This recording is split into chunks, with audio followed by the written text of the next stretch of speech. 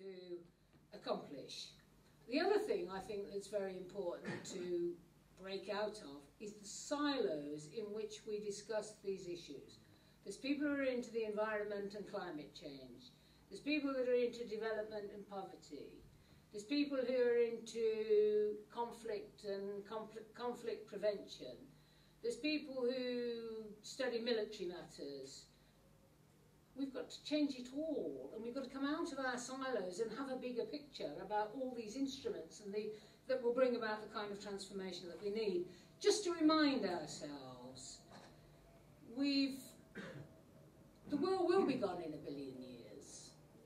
The sun will burn out and will be gone.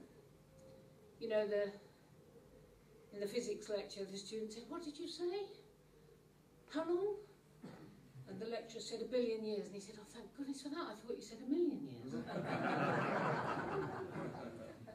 It's funny, isn't it? Because 1,000,000 is still very long, but the point is we do know we'll come to an end. Everyone, or anyone who accepts any science of any kind, knows that, that the sun will burn out and will be gone, and yet we behave as though we're invincible. The planet's here for us for all time, you know, we will go on indefinitely. And you know, we're only 160,000 years old.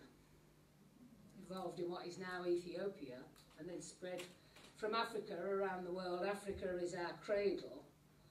And for all but the last 10,000 years, we were hunter-gatherers. Little bands of us roaming around, getting some berries and the occasional bit of hunting. We ate a bit of meat, but mostly, I think, fruit and vegetables.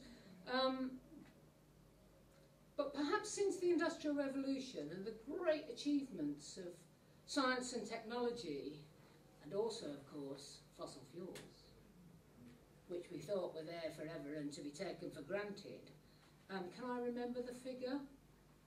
1 barrel of oil, and I think the world consumes 89 billion a year. 1 barrel of oil is the equivalent of 5 men working 12 hours a day for a year.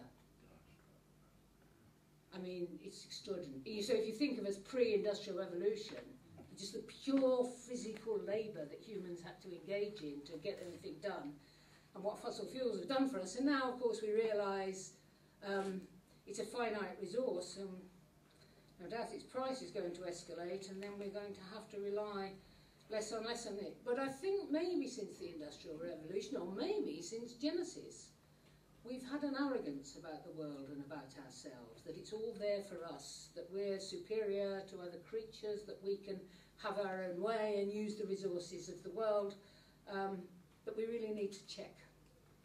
If we want to survive, we need a little bit more humility about our record and what we've done and not achieved. And we need to remind ourselves that many previous civilizations have ended. Many. Romans, Greeks, South American, and so on. And many species. Dinosaurs lived in the world for 160 million years.